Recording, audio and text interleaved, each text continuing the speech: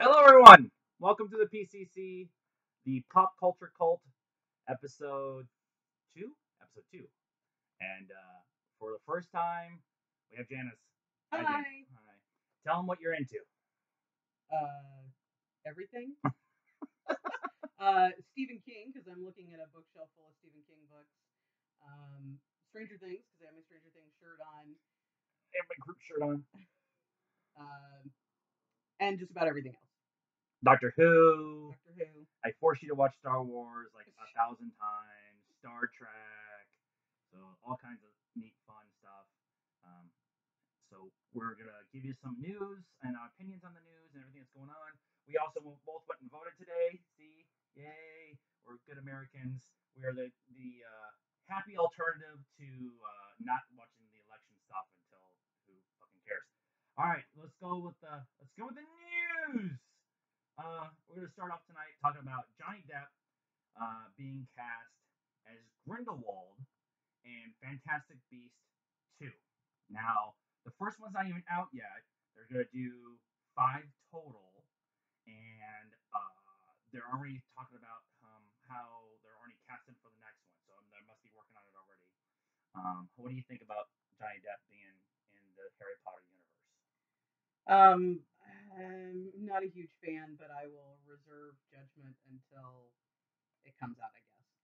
It should be interesting. If he does Captain Jack Sparrow in Harry Potter, No. no.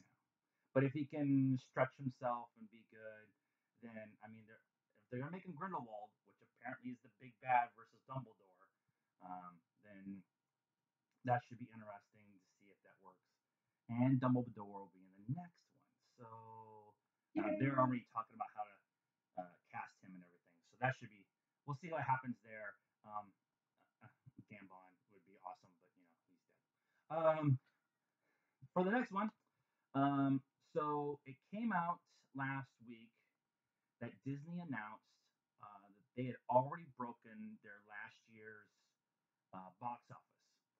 They had already made 5.843 billion with a B dollars. And that was before Doctor Strange came out, Mona, and Rogue One all come out still this year for them. Doctor Strange came out this last weekend. We'll talk about it in a minute, but it made $85 million domestically and $325 million globally in 2 weeks. So just to kind of give you an idea, they they project it to be better than was it Universal last year, who had the big year. They had Fast Seven and Jurassic Park or Jurassic World and everything. Um, and so it's been a big year for them. And they have a really big year coming up next year. They got two Marvel movies. They got Sleeping Beauty, the live action Sleeping Beauty. So what do you think about Disney making all of the monies? Well, I'm sure that Disney hasn't had this kind of year maybe ever. Um, I don't know. Good for them. They're making good stuff. So as long as they keep making good stuff, keep doing it. Hey, all the Marvel stuff is fun. Obviously, we like the Marvel stuff, but it's crazy what they're doing right now, and I just it's mind blowing that all of that they are turning into the evil empire. They are buying everything, they're controlling everything. As long as they put out good stuff, we're okay with it. So that's whatever. Came out last week. One of our secret obsessions is the Cloverfield universe. We both really, really like J.J. Abrams. Um, the stuff that he did on TV with Lost and Fringe, and then of course his movie universe with 8 millimeter. No, 8 millimeter. yeah, no, that's the. Okay, this is why we left IMDb open because I can't remember what it's called. So J, not J.J. Abrams. There we go. So it's Super 8. Super See, I 8. told you. Super 8 millimeters, the snuff The film weird, movie. yeah, yeah. Whatever. Sorry. So we love J.J. Abrams, and so he came out that his Cloverfield universe is expanding with God Particle. God Particle is going to be a movie based in space, um, where they astronauts discover something. Um,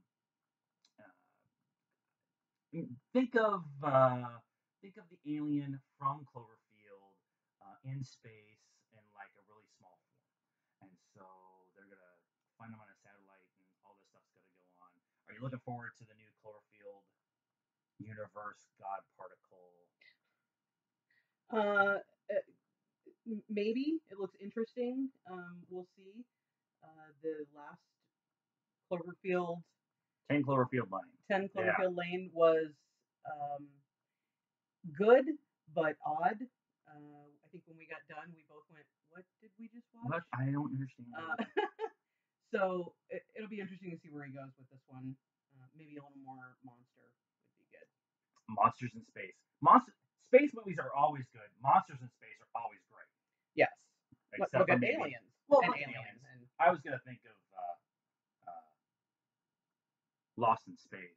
The TV show was awesome. Movie not so much. no. In other movie stuff, we actually got the new Star Trek DVD, Star Trek Beyond, that came out last Tuesday.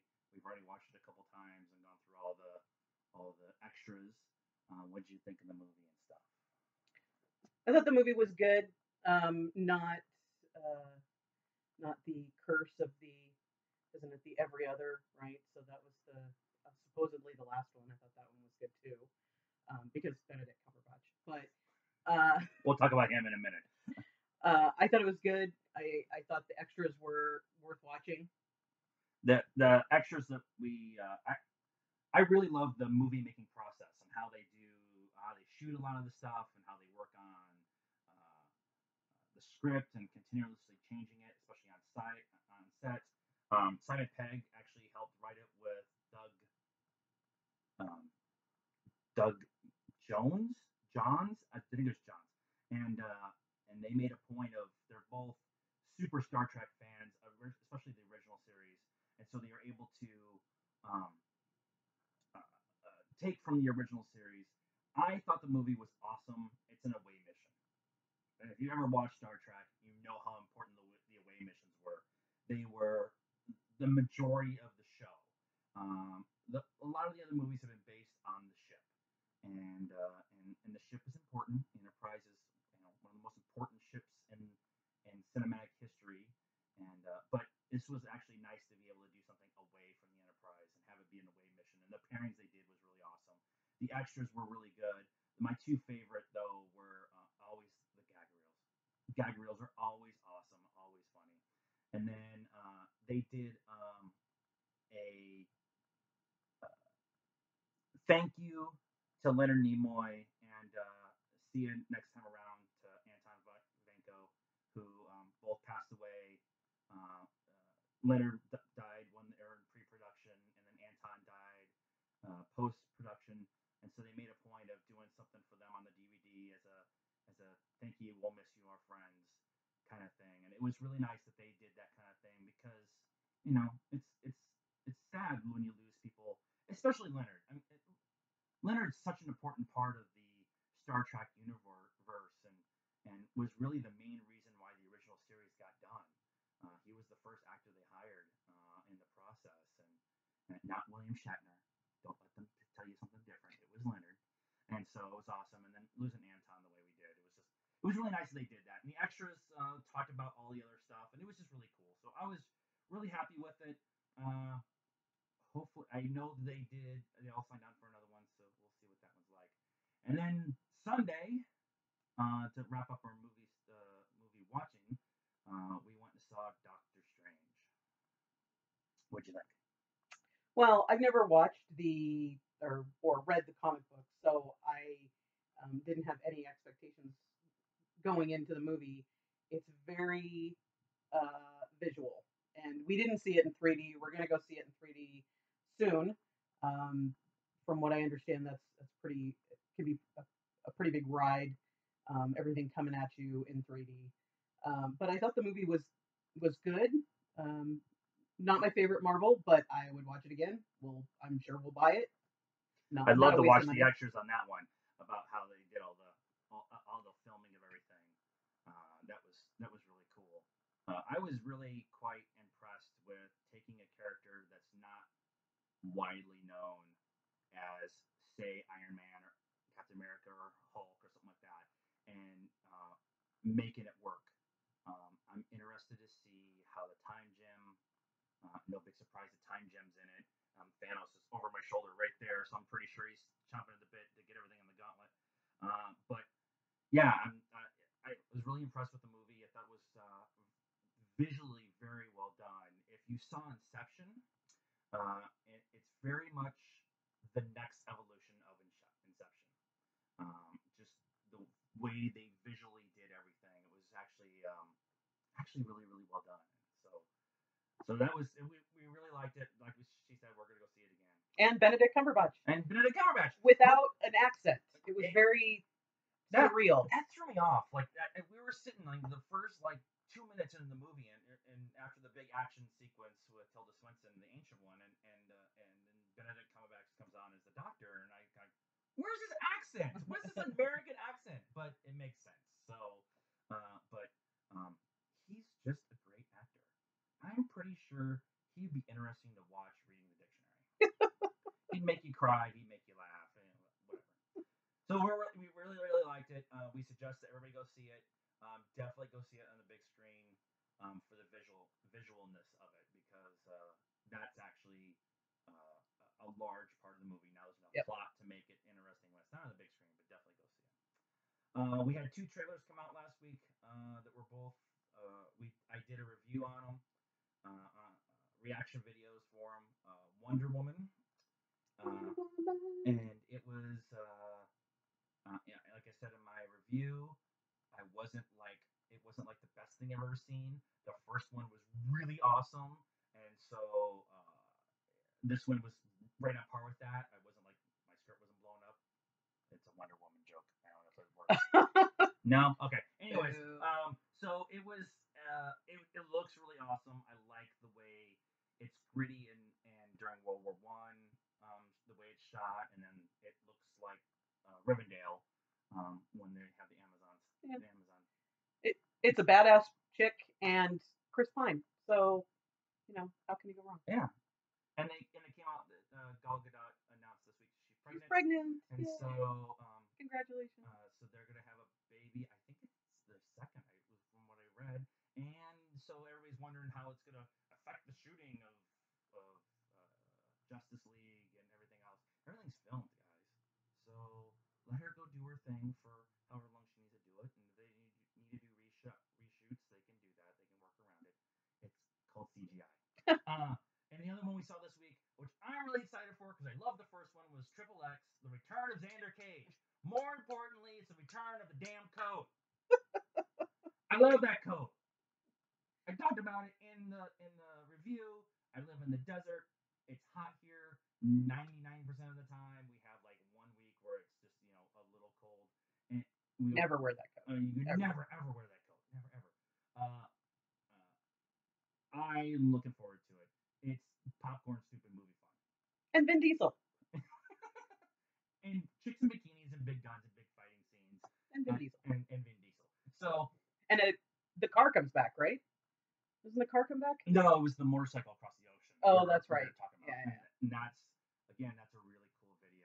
Robbie Madison riding the motorcycle. Anyways, they did it in the movie. I'm really happy about it. But the trailer looks pretty much selling you on what you think it's going to be. Yeah. Vin Diesel kicking ass. Kicking ass. And looking good doing it. And looking good doing it, as Samuel L. Jackson says. And Samuel L. Jackson's in it, so it's gonna be, it's gotta be halfway decent if he's in it. So there's reviews on both of those on the YouTube channel, Pulp Culture Cult on the YouTube channel, and so definitely go out and give those a run and see in TV news, we'll start with this one up here. It came out today. It came out this last week that Big Hero 6 is getting a TV show. Yay! The Marvel comic. Baymax is behind Janice's head, and this is Hero up here, and uh, and they're all everybody's coming back except for the guy who voiced Wasabi, which is one of the Wayans. I know there was like 70 of them. And then Alan Tudyk is going to be coming in, and they're going to add a few more characters to the universe. We really loved Big Hero 6. We'll be on a Saturday afternoon, and there's no college football games on, and we just needed to have something mindless in the background while we're working on stuff. And I'm like, do you want to watch Big Hero 6? Yes. So, are you interested in watching the TV show, or because what we need is another TV show to watch? Yeah, and we'll probably end up DVRing it or something because we just never have time to watch it when it's actually on TV. But yeah, I'm excited. We'll see. Hopefully they keep it pretty close to the movie because I really like the movie. Yeah, they should be. Just more adventures with Baymax and Hero riding them around and all that stuff. We saw the first trailer. Now, one of the things that happens with us a lot is we end up typically recording stuff and then going back and watching it because commercials are stupid. And we understand that TV is made for commercials and stuff, but we try to skip it and binge watch everything, right? So we were watching something on FX, and this commercial came on for a new show called Taboo. Now, whenever the word taboo comes up, everybody's like, "Oh, it's sexual and everything." Well, we went and watched the trailer. Yeah. No, not even close. But Tom Hardy's in it. But Tom Hardy's in it. I'm seeing a trend here. What are you trying to say? Tom Hardy's in it. He's one of the executive directors, executive producers on it, along with Ridley Scott. And it's set in 1800s London. And Tom Hardy's family, one of his parents or something like that, his last parent dies, and he's been gone for 10 years in Africa, living in African tribes and stuff. As my wife would say, Tom Hardy naked? Okay. It's on TV. You won't see everything. No. So he comes back after being gone for 10 years.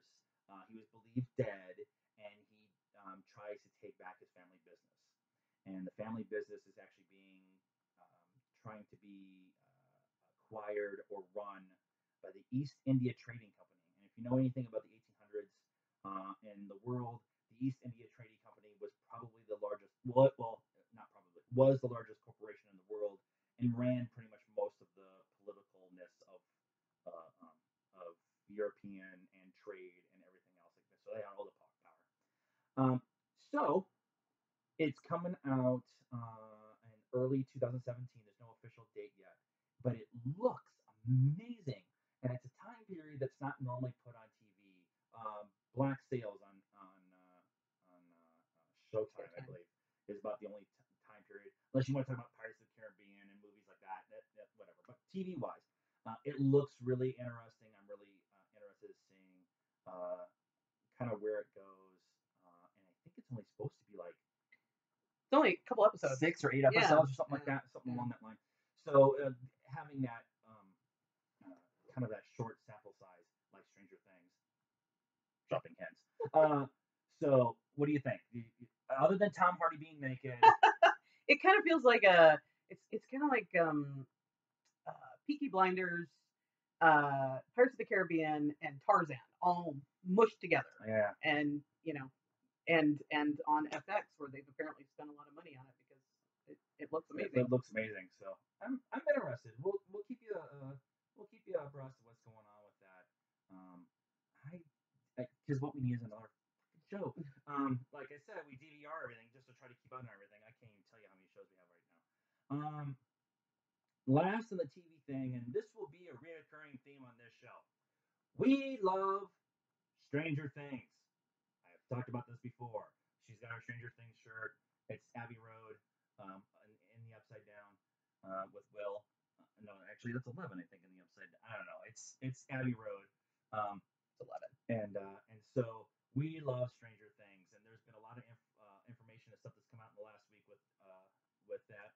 Um, it came out today that Sean Levy actually did a Q&A with Collider News, and actually he was promoting a screening of his movie Real Steel, talking about maybe doing a second one. But they talked to him about stuff that happened with season 1 of Stranger Things and what's going on with season 2. Um, he kind of hinted in that interview about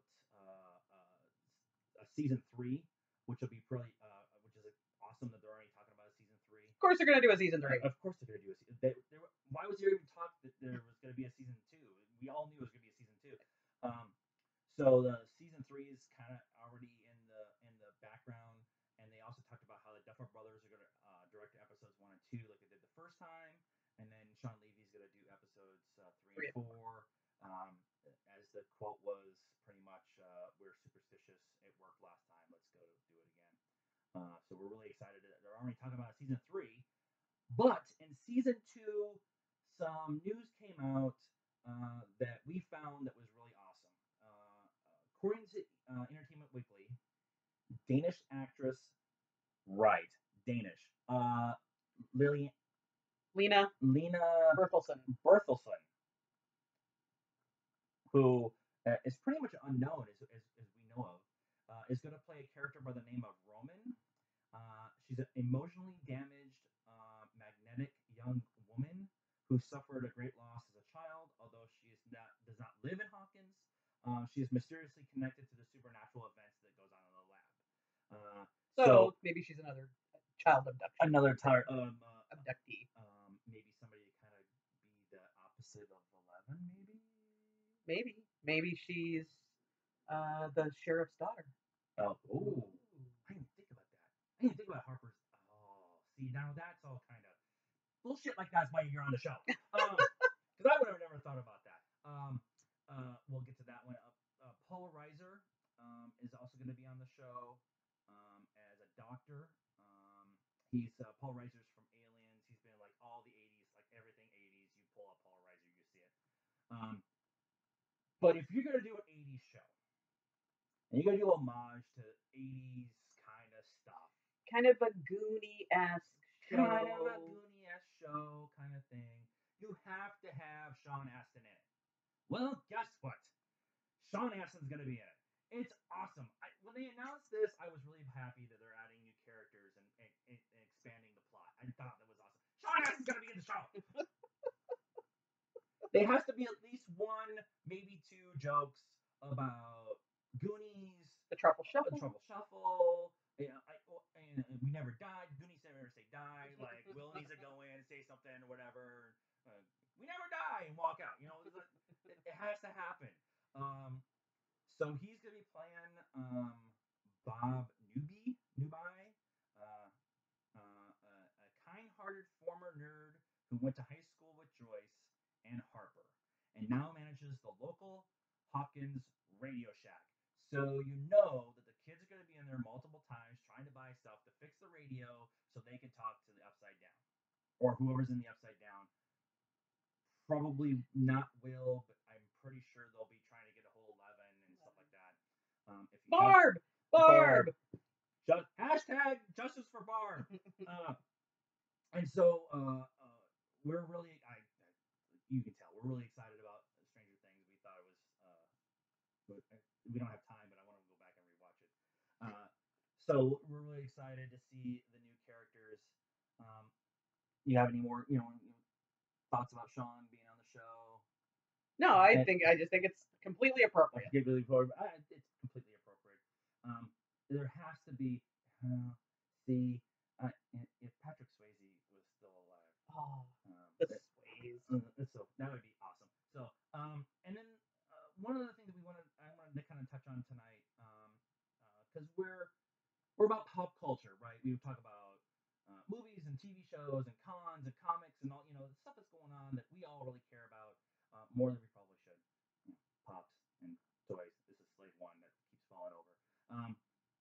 one of the things that I actually got able to do was finish the Ahsoka book. Ahsoka from Star Wars Clone Wars, and then she has been in Rebels. She got her own book. I got the chance to listen to it. Ashley Eccleston actually read it in the audio book. She did a really good job. It was nice to hear Ahsoka's real voice. The book itself is really kind of interesting. Now, I will admit, and you can back me up on this, I'm not a reader. Books are stupid. I don't get it. Except you're reading a book I'm right reading now. Aftermath, Life Dead. I'm getting there. He's getting there. I've read some, but you know, He reads comics. I read real slow, and so if it doesn't keep my interest, you know, it's really hard for me to get back to it and stuff. College sucked for reading stuff that didn't really mean anything. The book was really interesting. I actually was thinking it was kind of that uh, teenage angst. Kind of the first half of the book was kind of the teenage angst, kind of what am I going to do with my life? I don't know what I'm going to do. All the Jedi are dead. Kind of like all the Skywalkers. And it's kind of a sky. Well, she was trained by Anakin, so it makes sense that she kind of has that angst, and she left the Jedi Order to go find her own way and everything. So about 2/3 of the way to the book, it changes. I'm not going to give away spoilers of what happens, but fuck me, gee, many criming. It goes super dark, super fast, way awesome. There's a huge twist at the end that is, if you're watching anything outside of the movie realm, you're totally getting it. And so it was nice to see the connection. One of the things they're doing in the Star Wars universe is connecting all the different things. We're watching Rebels, and Rebels is connected to Clone Wars, and it's connected to it's going to be connected to Rogue One. Nobody said it yet. I know shit. Or I'm guessing, whatever. So hopefully they're connecting the whole universe with itself. And Ahsoka was definitely worth the read, definitely worth going through. It's like I watched it on YouTube. It was like 7.5 hour listen. So if you're like driving around like I do all day at work, then it's definitely worth listening to while you're out doing stuff. Or you're on a road trip. Or you're on a road trip, you can totally do it. And most road trips that we take are 8 hours in one direction as it is, so you can definitely do it that way. So I just wanted to share that. I thought it was really cool. Any last thoughts about how anything going on that you're looking forward to in the next couple of weeks? Not the next couple of weeks. We talked about Guardians of the Galaxy 2 trailer. Yeah, so that was Baby Groot. If you haven't watched it yet, you have to watch it. Baby Groot. Yep, Baby Groot and the Michael Jackson coat. It's not. It's the Reaver coat, but it looks like a Michael Jackson coat. Oh yeah. And so we're actually getting into the Christmas time where all the big stuff is coming out. Fantastic Beasts, Rogue One. We kind of want to see Hacksaw Ridge. A lot of the Oscar stuff is starting to come in. Alien, Arrival comes out this weekend. So we'll try to get that in and stuff. So what do you guys think? Any kind of news that we didn't cover that you want us to talk about? What do you think about what's going on in the news with what we brought up with Johnny Depp and the stuff that's going on with Stranger Things and everything? Let us know. You can reach us on Twitter at pop. I'll get it up. Pop_cult1 on the Twitters. Facebook, we're the Pop Culture Cult. On YouTube, here we're the Pop Culture Cult. And on Instagram. And we're on Instagram now. And so what did you think? Are you looking forward to stuff? Do you think it's stupid? Let us know. We're gonna try to do one of these videos once a week, and so we are hoping to see you some more. I'm really glad you were here. Thank you and good night. Bye.